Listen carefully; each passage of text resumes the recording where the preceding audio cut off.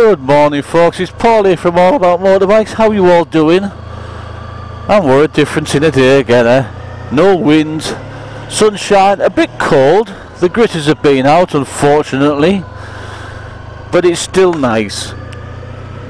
You can't really grumble about the weather that we've had. And as I was saying, it's so good to still be able to come out. I mean, last year, as I said before, you know, we were still having snow. The beast from the east was sort of calming its ugly head down. But this year we've honestly been able to just get out most of the year. January, February and March without any real issues. We've had the odd couple of days where it's been awful. You know, we can't really knock what we've had so far. I had a little problem with my camera. This is why I haven't been filming for a while. I didn't realise it though. Now what was happening, it was filming the video perfect, absolutely perfect, and but it wasn't filming any sound from the mic. So on the Drift Ghost X, the port 4 to charge and also to put the mic is the same one. It's worked off a micro USB, I believe it's called, and yeah, it wasn't working at all.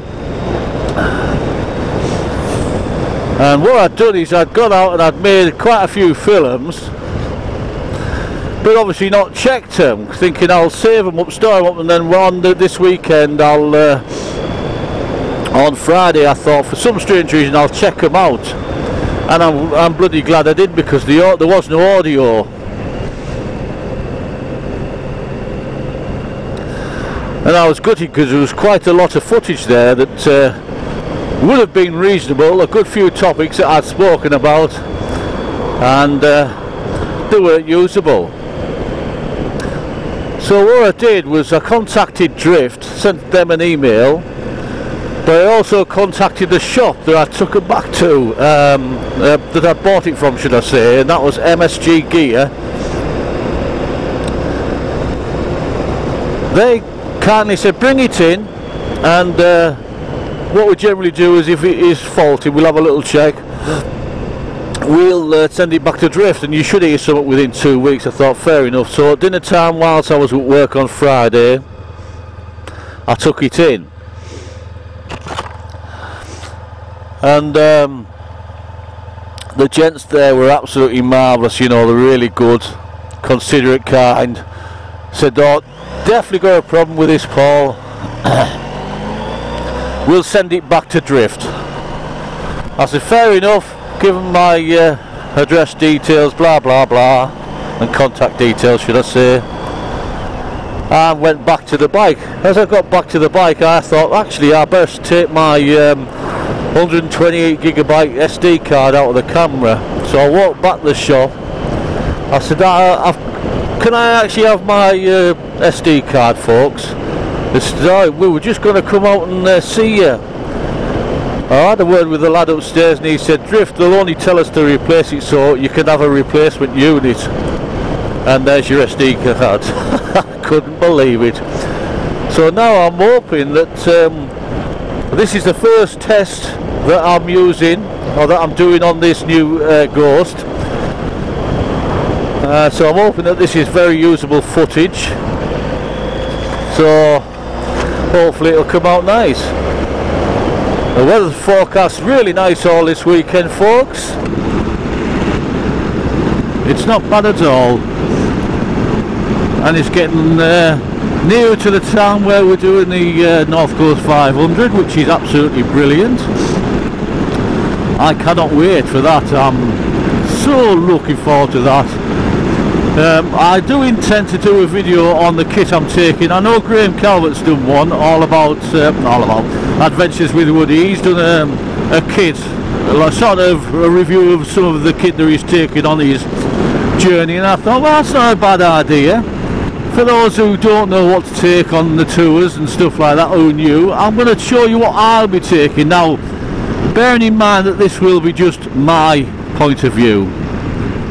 No one else. It's just what I'm taking. It's what I feel comfortable with taking, because what I don't want to do is go there and you know, need somewhere and I haven't got it. So, and I'm not going to go over the board either. I'm not going to go too much and take far too much and wear this bike down. I'm not going to do that, because that's not what I want to do either.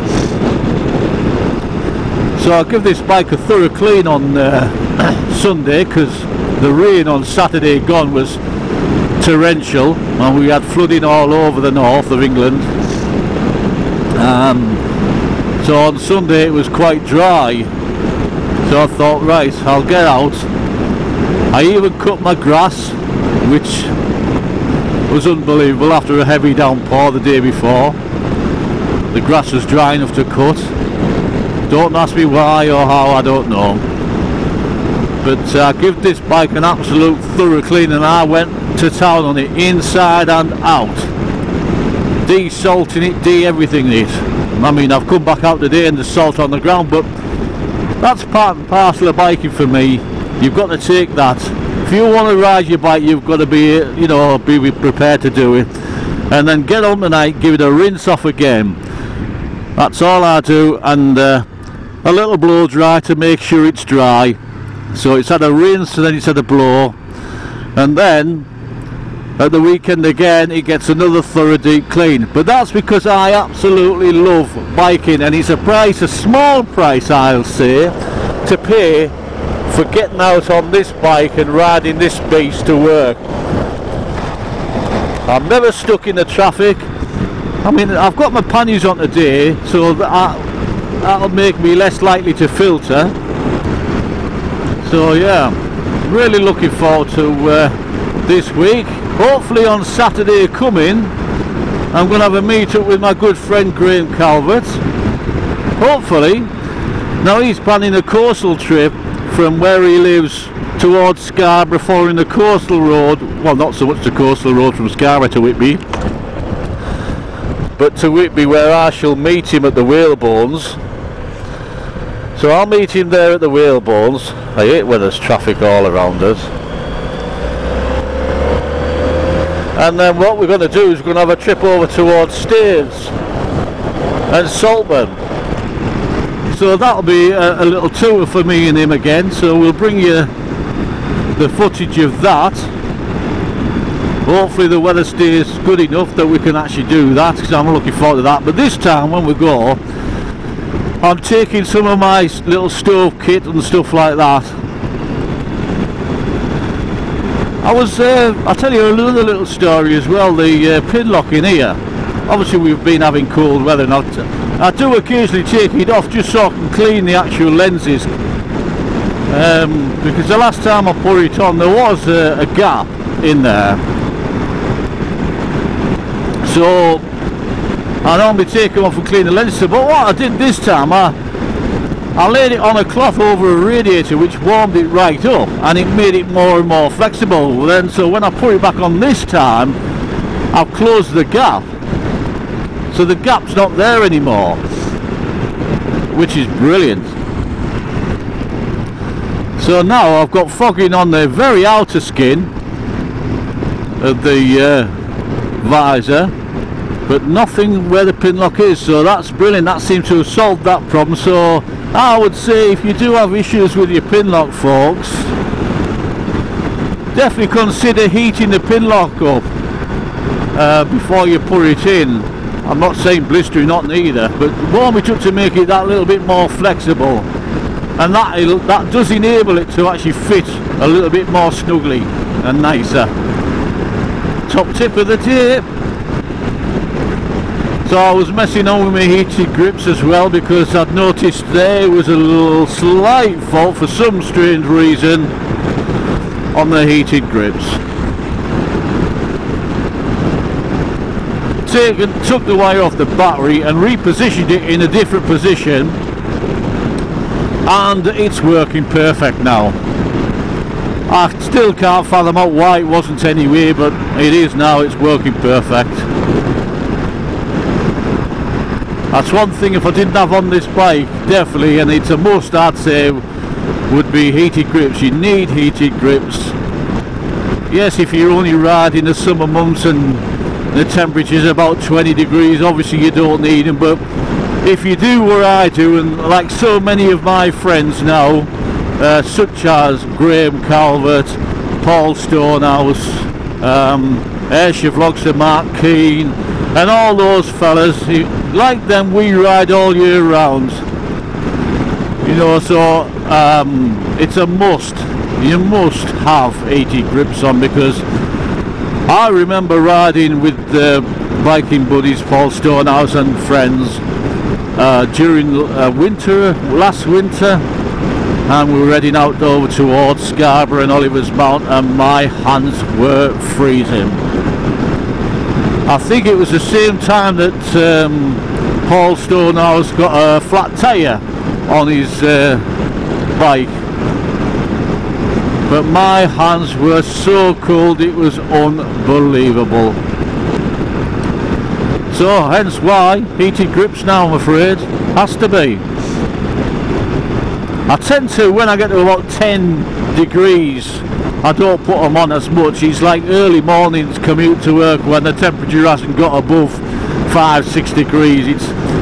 And especially when you're travelling along at like 60-70 miles an hour on roads like this, the wind chill factor is a lot, you know, it makes it a lot cooler, so your hands tend to get a little bit colder.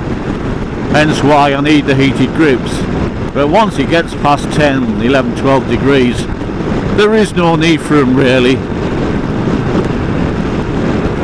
I've got me little, what do you call it, poor man's cruise control on, so my hand is absolutely free again, and I'm travelling along maintaining the speed of just 70 miles an hour.